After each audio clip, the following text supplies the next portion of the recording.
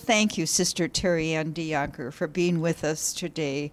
I'm sure you left your desk with quite a few stacks on it. Well, there are a few things to do, for sure. It's kind of a wind down time. Yeah, transition, sorting, Yes. keeping the important things, letting go of other things that don't have to be passed on. So, yeah. A fun time. It's an interesting time. Yeah, there's some fun, but it's, you know. Well, it's a pause to also reflect on your years of ministry for the congregation. Yes. And please know how grateful we are for those years. Thank you. And that you will be missed. Thank you.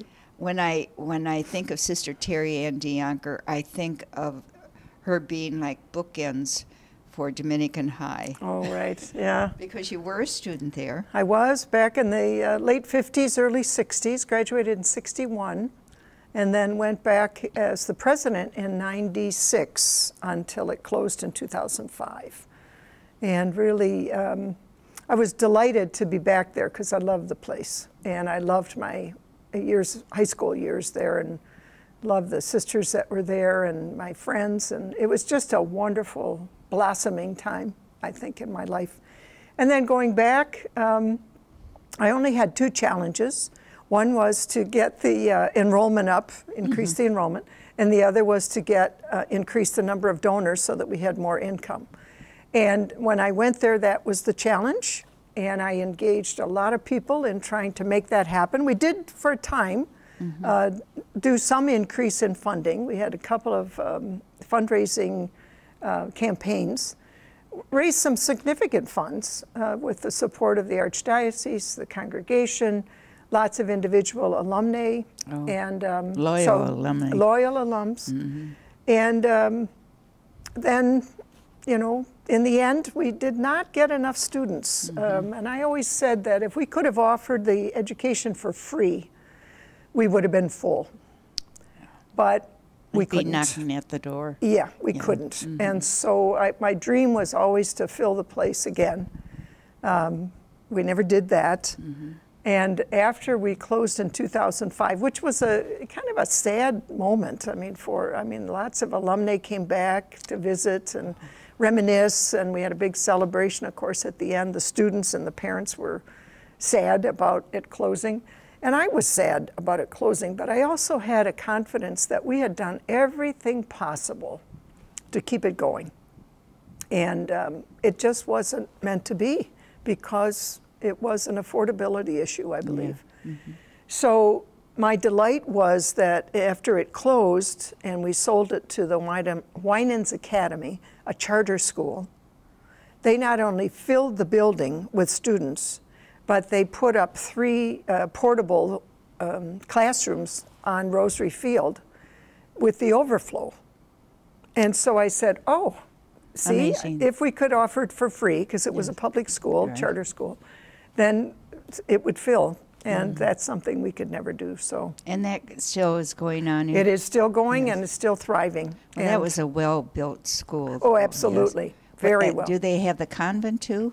The convent was taken down, I believe, in 2011, maybe 10, 11, somewhere around there, because it did need a lot of upgrading and updating. We had tried to see if the school, the new charter school, would want it, and they did not have the funds to do the work that would have needed to run the plumbing and electricity. So. They did not choose to buy it. So in the end, we decided rather than invest anymore, and we didn't know how we would use the building, we decided to tear it down. And in the end, the school bought the property after the building was down. So anyhow, so they've expanded. So when you were a student, when you entered as a freshman, is that the first time you met the Adrian Dominicans? It is, yeah. Well, no, that's not true. I forgot that. Back in, when I started school, first grade and half of second grade, I went to St. Ambrose, and that was staffed, of course, by Adrian Dominican. So I had my start there, but then never had any contact again with the Adrian Dominicans until I went to high school. And my dad said he wanted me to go to Dominican because the education was good. there was a new high school opening in the area, and a lot of my classmates from St. Joan of Arc were going there. But he said, no, I want you to go to Dominican because they have a very good education. And was true. At the beginning, I was sad, of course, because I wanted to go where my friends went. But I don't think I was there a week at Dominican before I realized he had made a good choice, or both parents had made a good choice. Yeah. And tell me about your siblings. There are 7 of them. We are 8 altogether. I'm the eldest. I have 6 sisters and a brother.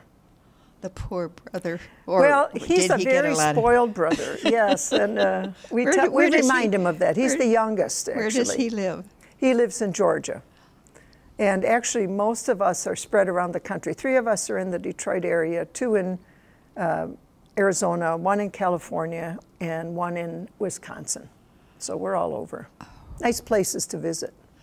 Where did the name Tarianne come from? You know, I asked my mother that once upon a time because it is so unique, especially the way I spell it. And she said, oh, I don't know. She said, I just liked it. So. Have you ever met another Tarianne? I have now, yes. Oh. And spelled the same way as mine. So that is kind of fun. Yes. Yes. Yeah. Yes. And what was your mother a home keeper? My mother would say she was a homemaker, but my mother was a physician. She was an osteopath. That's where my mother and dad met in the School of Osteopathy in Kirksville, Missouri, where they were both working, you know, to get their degrees. Now, she never practiced on her own. She was in with my dad until I was born, and then kind of helped out a little bit until my sister was born, and then she was full-time homemaker. And to this day, that's what she would say, that she would name herself a homemaker. Were they both from Michigan? He was from Michigan. My mother was from New York. Medina, New York is where she grew up. Oh, my.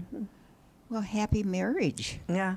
Right? Yes, well, again, they met, and she's interesting because she says, when the tradition in her family was that the women became teachers, and she did not want to be a teacher. And so she went to medical school. She also didn't want to be a nurse, so she went and became a doctor instead. But I said, your whole practice was raising us and taking care of our medical needs and, you know, being a good mom and a good provider, for sure. But that was unusual, I'm sure, for a woman to receive a medical degree. Absolutely, it was. And she had another woman, there was a couple that they went to school with that were lifelong friends, and the wife was also a physician. And so I think the 2 of them kind of palled around, you know, together. And from some of the pictures I remember seeing of their college days, it seemed to me that there were other women also in the class. So I don't know what what that particular school had in terms of attracting women, but yeah. Tell me this, did your dad ever treat any of the Adrian Dominicans? He did treat some. In fact, I remember, oh gosh, let's see, where was I living? I think I was at St. Ambrose. And there was a sister coming in from Adrian, and I don't know that I can recall her name. I didn't know her, but I knew of her. And she had had some kind of back trouble. And of course, he was an osteopath. He also went on for his degree in psychiatry, which he was practicing at the time, but he still did some of the manipulation that osteopaths did. So I called him to see if he would help her because she was obviously in pain. And when I got him, he had just gotten home from work. I could tell by his voice he was very tired. He said, well, you know, I just got home from work. I said, oh, I'm sorry, but could you help her? So he said, well, give me about 15 minutes to eat my dinner, and I'll meet you at the office, which we did, and he treated her, and she was better after that. So she was always magical hands. Yeah, he was very skilled. Tarianne, tell the story, if you will, about your work with and how you got hired for the director of separated and widowed. Okay. Is that the divorced? beginning experience. Yes. Separated, divorced, and widowed. Yeah. Yes. Beginning. Thank you. Beginning experience. Let's Was see. it in the 80s or It was early 90s? It was in the 80s. I was fresh out of social work school, just receiving my master's degree. That was at U of M, wasn't it? I was at U of M, and I had You had a private practice? I had just started. I was just trying to think how long I had been in practice, but maybe not 6 months, I'm sure. I was really new into my private practice at St. Raymond's in Detroit. And Bud Ozar called from the Family Life Office for the Archdiocese of Detroit and said, you know, we're thinking about starting a divorce ministry. And he said, I really want to have a brother or a sister in that role, because I think the role modeling that a brother or a sister religious would provide would say, yes, you can be celibate and continue your life and be very happy. And he said, I think people who are divorced or widowed may not realize that they can be happy ever again. So he said, I'd like to talk to you about it. So we talked, and he hired me. At the beginning, it was just 1 day a week that I did this. And as part of the ministry, he said, I think you should make a beginning experience weekend, which is a weekend modeled somewhat on marriage encounter weekends, though they have a series of talks given by individuals who are divorced or widowed. And then in this particular program, we had small groups of people. And the small group stayed the same. You stayed with the same people for the whole weekend. And you wrote about your experience of grief, whatever stage of grief you were at. And as a result, it was one of the most powerful ministries I've been involved in, because I could see the Paschal mystery working. You know, people were coming from the most despondent depths and depression and anger and all kinds of feelings, rejection and abandonment, all those feelings. And they would come into this weekend and they would meet other people experiencing something similar. And they'd say, oh my gosh, well, I'm not alone. Oh, well, I'm not crazy. You know, these feelings are natural and normal. And other people are feeling it. So they would share with each other. And you could feel, during the course of the weekend, you could feel the mood beginning to lighten as they were able to not only write down in journals, but also share in the small groups what their experience was and what they were feeling, and to have them just received. Nobody was trying to fix anybody. It wasn't therapy. It was just simply a sharing and a support program. But by the end of it, people were experiencing the feelings of resurrection, the feelings of new life, the feelings of hope again, the feelings that, oh my gosh, my life is worth something, even though I've been through this loss. Amazing. It is. Was Beginning Experience an international organization? It was beginning to be international when I got into it. I was the third executive director. It had been going since 1975. And just in the Detroit area? No. It started actually in Texas, Dallas, Texas. And what they would do would go in and work with the local Family Life Office to get a group started in a particular diocese or archdiocese. And so we had several teams across the United States, different cities, and then they had been to Hawaii, so they were moving west, and then they had been to Australia and New Zealand by the time I took over. During my time, we went to Ireland and we went first to Northern Ireland, then to Ireland, and then to Singapore. We went into Asia. And so it is now definitely international, strongly international. Didn't you bring together international or meetings in the United States? I mean, like what we would call conventions. We had a convention every 2 years and an international convention. All of them at that point, I think even now, are still just in the United States, but we also had grown so large that we also started having regional conventions on the off years. And that would afford local people more of an opportunity to go because they didn't have the airfare to go to the States. What an amazing, amazing ministry. It was. Yes. It was and is, yeah. I think they're on their 5th executive director now, so it just keeps going on. And then I think of your ministry in British Columbia. Yeah. Working with the First Nations people. That was a real joy. That really, I really fell into that. Again, it was a matter of the bishop in British Columbia, Prince George, British Columbia, which is about 500 miles north of Vancouver, British Columbia. And 4 of us were up there working for the Diocese of Prince George. And the bishop really had a great heart for the First Nations people who had gone to residential schools in Canada. Now, during the course of my time up there, I learned that when those residential schools began, government started them. The express purpose was to get the Indian out of the Indian. When I heard that, I thought, oh my God, how could we not be involved in this? So the ministry that I was particularly involved in was called Returning to Spirit. And it sought to reconcile the people who went to the residential schools or their relatives with the church people, I'll call them church people, who ran the schools. So the Catholics ran them, the Anglicans ran them, the United Church ran them, and those folks, their charge was to make them white.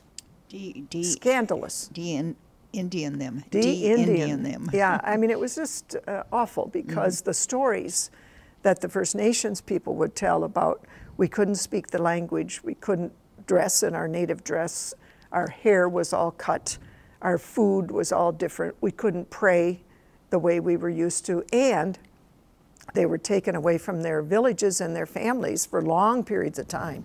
Some of them, when they would go, would not see their families again for some years. Others would see them maybe once a year, because the schools were in local areas, whereas the First Nation reserves were out in more rural areas. So was this a government plan?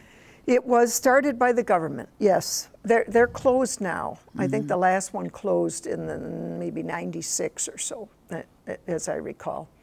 And so the program was actually a 3-week commitment.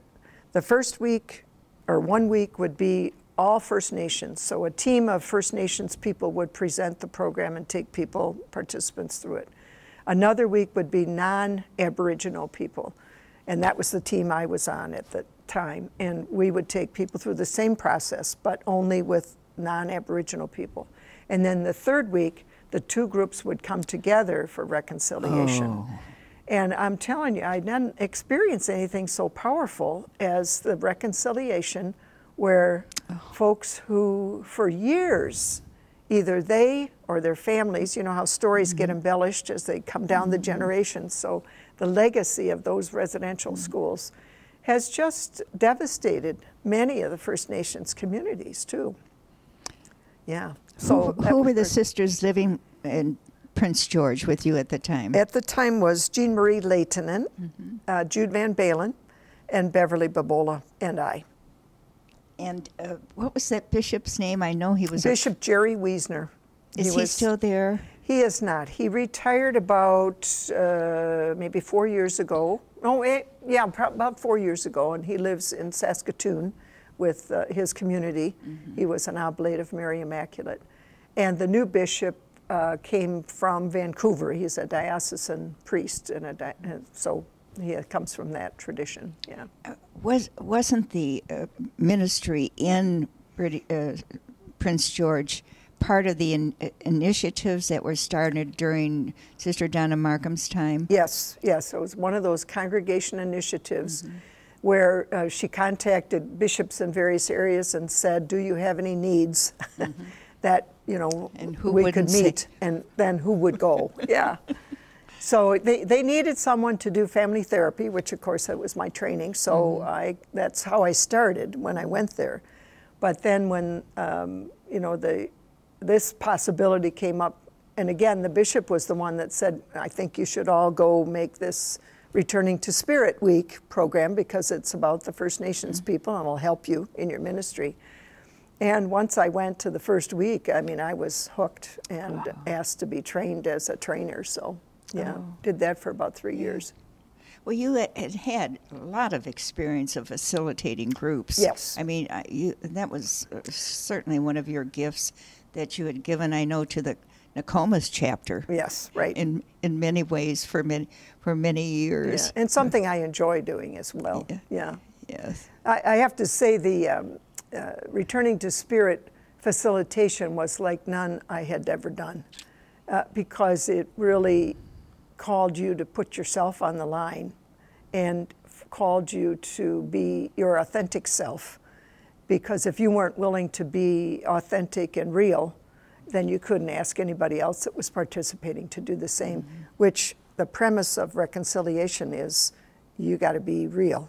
And when you meet for the reconciliation, it's got to be heart to heart. And so truth to truth. Pretty stunning. I know you recently came back from the meeting of the Dominican Mother Generals, or Major Superiors, as we say, an international meeting in Rome, correct? I was part of the Dominican Sisters International meeting where the leaders of the Dominican congregations met. Sister Attracta met the next week with all the major superiors of all congregations throughout the world. How many congregations throughout the world were represented? There were about 900 people at the meeting she attended. We had about 100 at ours when they were just the Dominicans. But I was so privileged to see the quality of leadership in those Dominican congregations. I mean, these women are not just brilliant, but you could tell risk takers, women of integrity, creative. Oh my goodness, I was so inspired, and I mean really felt privileged to be part of that meeting and observe them. Aren't the Dominican Sisters in about 150 different countries? You know, I don't know that answer. I'm not sure. I think I read that could be from about 3 years ago. Okay, that statistic. Yes. Yeah. Who were some of the Dominican superiors that impressed you with their story? Well, I mean, I think the presentations that we had from the podium, that we certainly had the sisters from Iraq. Sister Rihanna was there, and Sister Nadzik spoke for her, very articulate young Dominican from Iraq. There were sisters from Nigeria who spoke, and from Puerto Rico, and from Haiti. Who gave presentations about what some of the things are, challenges that they're facing in their local countries. And you sit there and you listen to them and you think, oh, we just don't have any sense. I mean, I really appreciated the stories that they told because it really touched your heart, and they'd get finished and there would be total silence in the auditorium. You know, people were so moved by what they were hearing and clearly inspired by the courage of these women to stay with their people. Yeah. The other story about the Dominicans in the United States, did you find any kind of unity in your focus or your missions of like immigration? Was that pretty much embraced by all the American congregations, or trafficking? I mean, we definitely are into that in the United States. I think what I was impressed with, because we had been, the DSI coordinator right now is new, relatively new, and she, as any new person coming in, she was able to say to everybody present, these are the needs that I see, these are some solutions that I recommend. And then when the United States major superiors met, they talked about, what do we recommend? What do we know from our experience of organizing and prioritizing and solutions that we've found in our own congregations that we might apply here or make suggestions here of what we could do? So, I mean, I think that's when I was listening to them talk, that was what I was impressed with, their own skills coming out of their own congregations and other, national groups that they've been a part of. So, can you share any suggestions that were? I can't remember. Oh, yeah. Sorry. Well, that's good to hear. Yeah, no, I don't remember the details. Yes. Who was your sponsor, Tarianne? She was Sister Marcel Fouché, Florence Fouché, former member now. Oh, yes. Yeah. And visits here often. She comes, to visit her sister, right? Yes, yeah. yes. Yeah. Beautiful, beautiful woman. Absolutely. And tell me this, of all the women you have met in the congregation, which group or who has inspired you the most or served even as a mentor? Well, the person that always comes forward to me is Sister Ann O'Connor. I met her when I was young, and we just always had a connection. And, she was a truth teller for me and a mentor, I would say, and a wonderful listener and a wise elder for me. Yeah, so I was very sad when she died. Yeah. She died in her chair in Ratisbon. Yes, she did. Yes. Yeah, unexpectedly, I think. Terry-Ann, you said you met her when you were young. You mean as a young Dominican? Yeah. Mm-hmm. Yeah. Were you stationed with her or mission with her? No. I think when she was at Weber is when I met her, ran into her. Yeah. Mm-hmm. Yeah, she blessed Weber with her presence. She did. Mm-hmm. And was she there when you were there? Yes. Yeah, I thought so. She retired when I was there, but we loved her. Just. Yeah. I remember one time, I don't remember what the occasion was, but she was talking about how she didn't have a dress for something.